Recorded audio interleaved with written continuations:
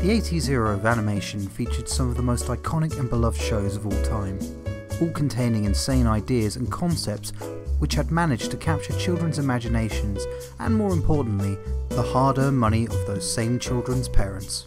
Always remember, kids, action-adventure cartoons exist to sell toys. Of that era, the most iconic were Teenage Mutant Ninja Turtles. Interesting fact, in the UK it was known as Teenage Mutant Hero Turtles, as British censors at the time were worried it was too violent a word for the UK's impressionable youth. He-Man and the Masters of the Universe, and Thundercats.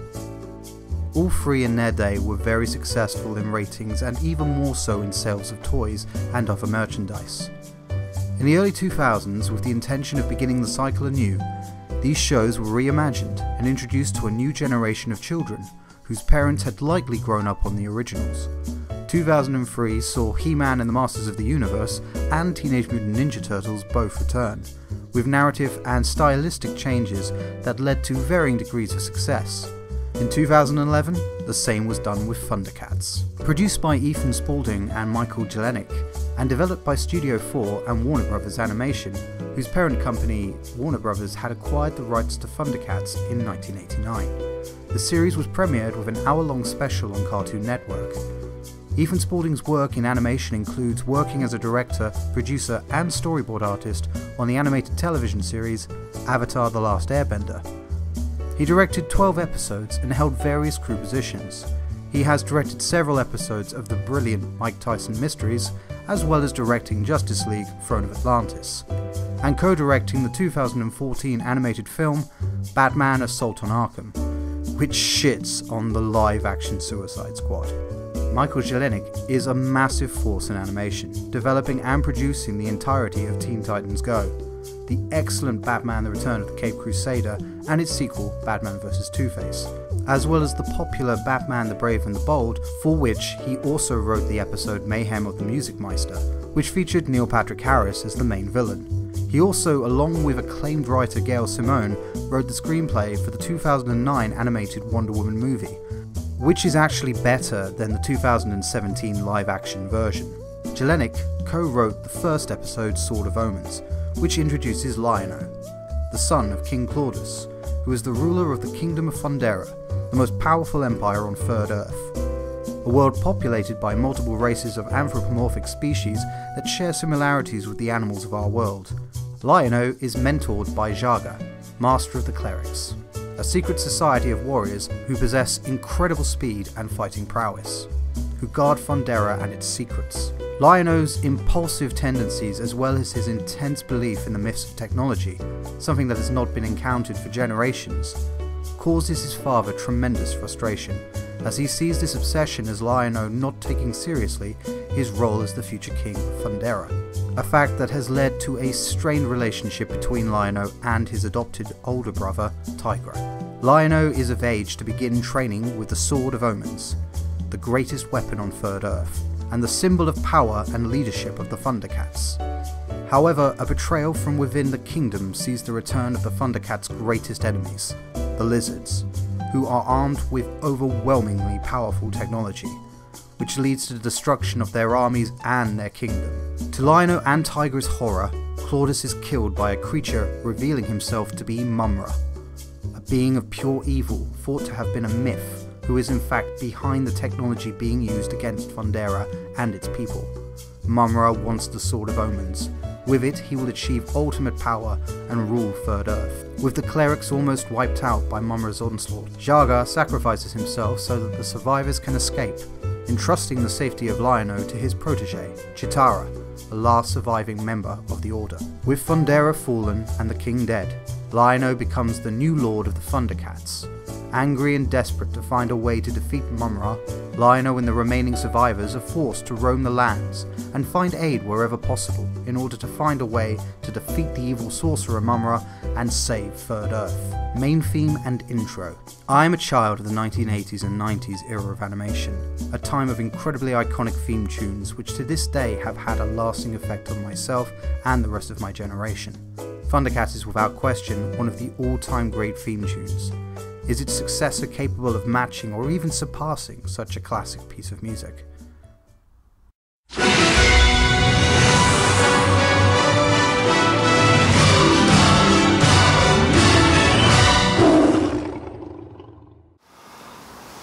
like we've been denied something here.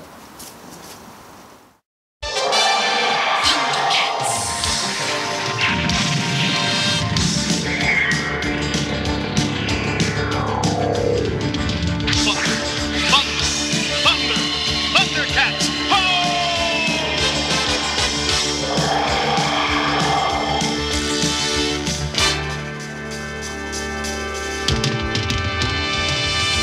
Thundercats are on the move.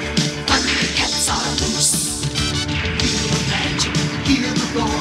Thundercats are loose. Thunder, thunder, thunder, Thundercats. Thunder, thunder, thunder, Thundercats. Thunder, thunder, Thundercats. Thunder, thunder, thunder, Thundercats.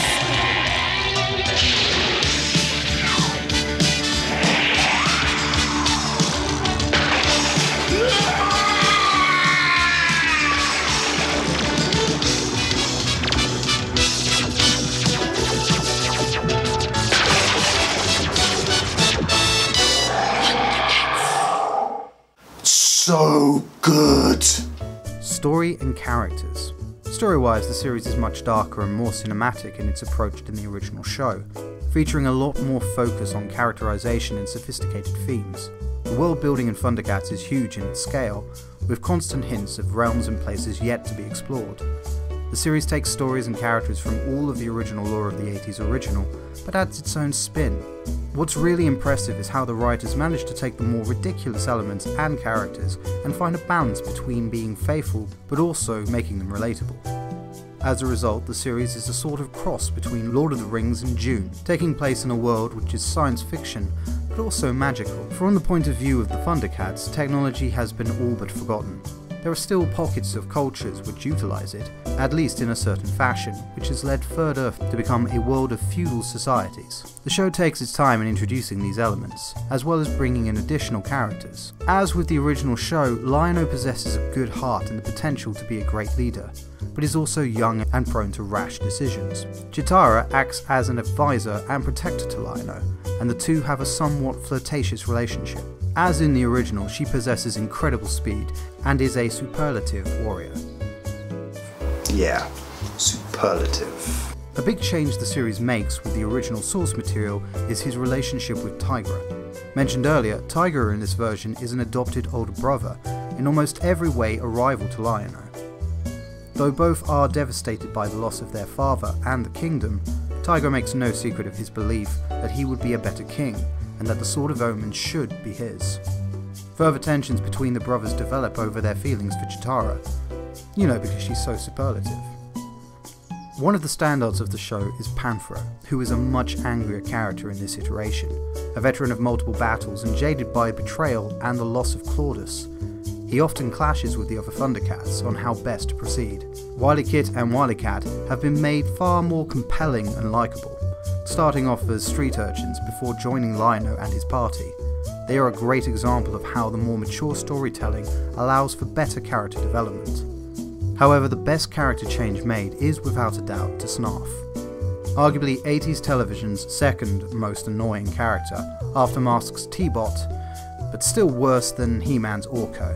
Bear in mind that comparing these characters is pretty much the same as comparing dog turds. In regards to Snarf's character in this version, in a stroke of genius the writers make him a non-talking character, making him instantly more likeable. Flashbacks are often used to reveal backstory for certain characters over the course of the series, giving the audience a better idea of some of their motivations and reasons for acting as they do.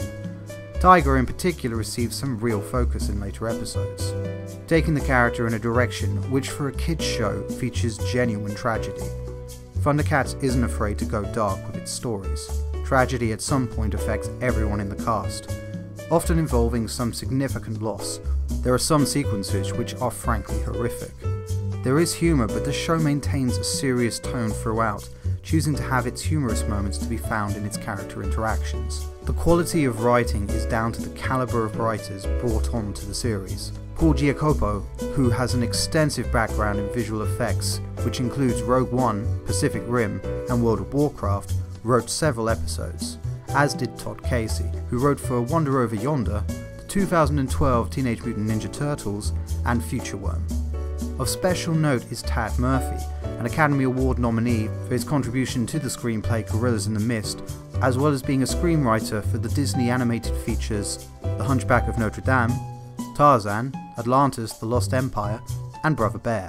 Acclaimed author J.M. DeMatteis is also a big contributor to the series, in particular with the standout episode Song of the Petalars, which packs a massive emotional punch and is a testament to the incredible collaboration of talent featured in all aspects of the show. DeMatteis is a massive deal in comics and writing in general, with previous television work including Batman the Brave and the Bold and Justice League Unlimited. Design and style. The original 1985 series was created by the late Tobin Ted Wolfe, a writer and inventor with several significant patents, who came up with the idea for Thundercats with the aid of his wife and children, who had input into the characters' designs and names. Updating the look of the Thundercats was almost entirely masterminded by series art designer Dan Norton. Like the original, the new series combines elements of Western animation with Japanese anime. Dan Norton added his own spin on its character designs and vehicles, as well as the greater world building. The results are phenomenal. Every character design contains fantastic detail. All the races featured have had thought into their cultural identity, including details of their clothing and technology. Focus on character movement and how each race interacts with their environment also really adds to the show's immersion. Third Earth is a fully realised world with a mapped out geography, and the attention to detail in even the smallest environment is really impressive. And this largely is due to Norton's boundless talent and obvious passion for the material. In an interview, he commented on how there is no such thing as an original idea, but the important thing is the execution of these ideas, and good execution can put a unique spin on an idea even if it isn't original. Thundercats is a testament to this fact. Action. With the show developed in the USA, the actual production, like its predecessor, was undertaken by a Japanese production house, acclaimed animators Studio 4, who are responsible for several award-winning productions, as well as Western collaborations including shorts featured in The Animatrix, Batman Gotham Knight, and Halo Legends. To put it simply, these guys can do action. I mean, really do action, with really inventive use of weapons and characters' physical attributes, resulting in sequences always being dynamic and interesting. Combined with Dan Norton's designs, it's just a pleasure to watch. Soundtrack. The original show boasted the already enthusiastically mentioned main theme. I could play it again. That song in the series score was the work of the incredible talent that is Bernard Hoffer, who with the original Thundercats soundtrack set a standard for all animated shows that followed after it. For the new series, composer Kevin Kleisch was brought in. His work in the industry has seen him work on over 100 productions, including the role of orchestrator on films including Tangled, Frozen, Ant-Man, and the 2015 Peanuts movie. His work as composer includes scoring the entirety of Disney's Sophia the First, Tangled Ever After, and Tangled the series, as well as the DC animated movies, Superman Unbound and Justice League War. When contacted by the producers to write the music for Thundercats, Kleisch said that the word used by the creators for what they wanted from the score was epic, and that is most certainly what the soundtrack is. The score is an incredible mix of fantasy and sci-fi, and effortlessly transitions between its action sequences and its drama, allowing some nice character moments, infusing the show with genuine heart and depth. Similar to the character and world designs, influences from Lord of the Rings and Star Wars can be heard, but this score is extremely fresh and gives the show its own identity. Voice cast. Will Friedle takes the lead as Lionel, infusing him with an endearing, if somewhat immature personality. I could list his career in more detail, but all I really need to say is that he was Terry McGinnis in Batman Beyond. Tigra is voiced by veteran voice actor Matthew Mercier. Appearing in practically every animated show in the last 10 years, he has an extensive career in English dubbed anime, as well as in computer games including Call of Duty, World of Warcraft, and even playing Luke Skywalker. He brings a tremendous amount of personality to Tigra, conveying a character that is confident and capable, but in many ways conflicted.